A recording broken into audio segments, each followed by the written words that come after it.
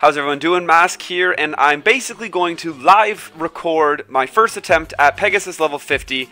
Obviously not something we get to just repeat, try again and again, and I'm not 100% sure if this is going to be my finalized deck.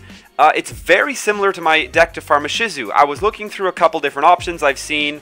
Rurshan has a great idea out. Unfortunately, he's not going to be able to record his final take on it. I'll definitely try out his deck at least once, but I figured Pegasus' entire lineup is spellcasters, very similar to a Shizu, so I'm kind of going very a Shizu-esque with this deck. It is extremely similar to the deck I choose to use to farm a Shizu with. From what I can see on paper, it should do fairly well. We're just gonna go ahead and try it out, to be honest, and see how it goes. We got Pegasus level 50 here. And there's nothing to it but to try it out. My Relinquish deck, let's go. So I've heard we don't have to worry about Toon World because he doesn't have the Toon World skill. I think I've heard that it's Balance.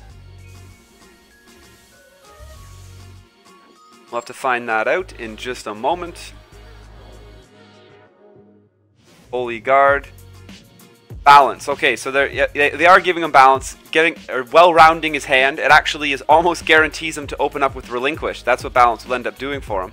Now, the really cool thing here is this deck is going to revolve around Unhappy Girl, of course, and Ready for Intercept. Now, Ready for Intercept almost single-handedly counters Relinquished, which is really nice.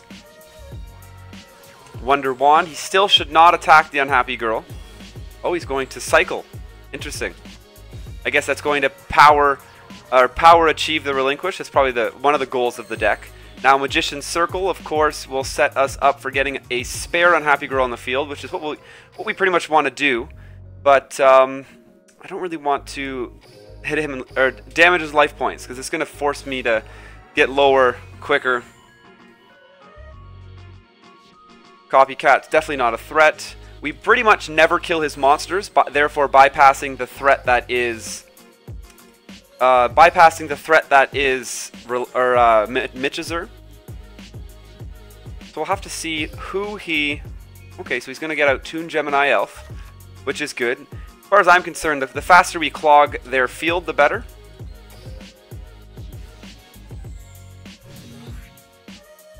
Giving them the least amount of options, and limiting the fact that we have to... Oh, I should have just left him, apparently. Limiting the fact that we... Oh, there's Skull Lair. Yeah, there you go. We shouldn't have killed that monster to avoid the risk, the threat that is Skull Lair. Going to attack now too. He doesn't have lethal though, as far as I can tell. 19 into 14. Now, does this mean the level 50 Pegasus has been recoded on Unhappy Girl? Because this doesn't add up math-wise. So I guess I need to stop it from happening. So I will Ready for Intercepting. Okay. We've pulled a second backup girl. Unhappy Girl. Skull Lair is a huge threat to us. He's going to discard monsters as the game progresses, and he will pop Skull Lair off. We're only running one Twister. We may have to consider running a second one.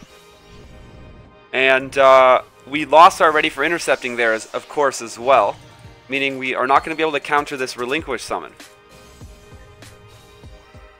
So he will steal one of our Unhappy Girls, and we'll have to see. He'll probably just go ham? Yeah, no. Oh, it's the discard that he's after with the Gemini Elf. That's why he'll probably play around our typical Unhappy Girl immunity rules. With Magician's Circle, we won't be able to activate it, so I can't play it. Prioritize locking down. No! That was a terrible idea. No! Okay, well, obviously that was just a complete fail, straight into Relinquished, and this is going to end the game now. I still think this deck definitely has potential.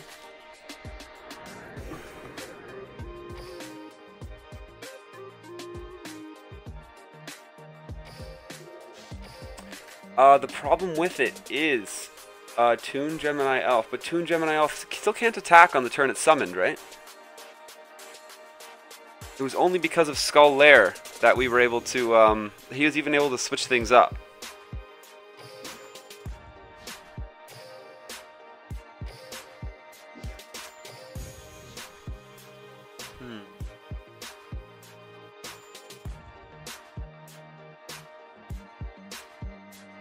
Can't really avoid him getting monsters in the graveyard. It will happen constantly because of Skull Lair.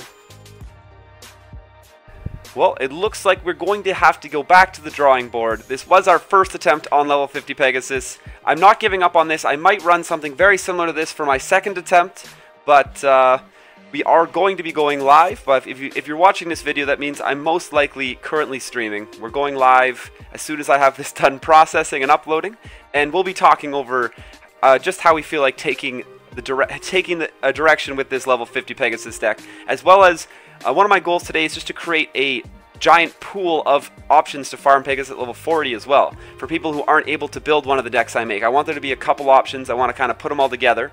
But thanks for watching, guys. It didn't go quite anywhere near as well as I wanted it to, but we're going to work on that. Check us out on twitch.tv/MasKScarin, and don't forget, stay classy.